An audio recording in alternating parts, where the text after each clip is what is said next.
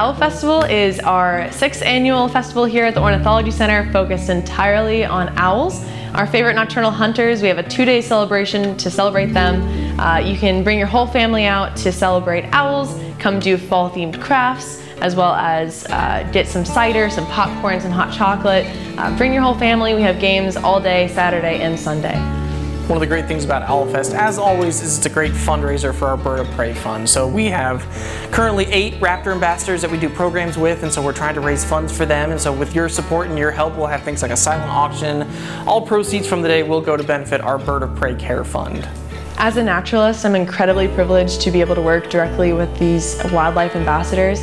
Our raptors here in the Ornithology Center are really fun to work with because they all have very unique personalities and behaviors. Owl Festival is unique for teaching and education opportunities because so many people forget that owls are here in our forest. We're not out at night as the owls are, so this is a great opportunity to showcase the importance of these nocturnal hunters that help keep our rodent populations low in our forests.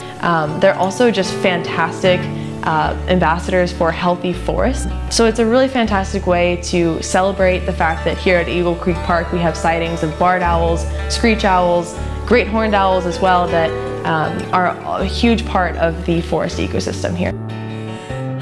Our birds come to us from wildlife rehabilitators who will rescue these birds from the roadside or after a window strike, and they will rehab them as best they can, but it doesn't always go according to plan.